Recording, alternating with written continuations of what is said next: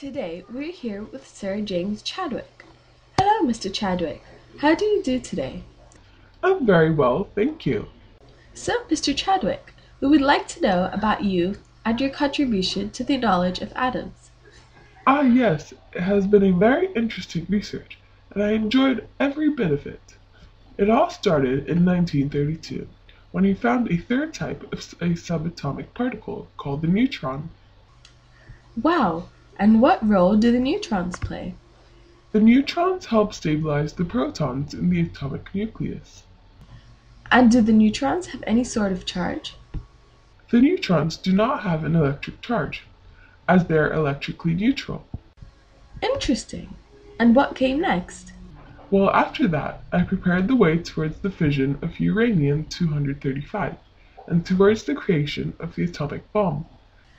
That sounds neat. You must have been appreciated and applauded for this creation. As a matter of fact, I was awarded the Hughes Medal of the Royal Society in 1932 and the Nobel Prize for Physics. Wow, I'm so impressed.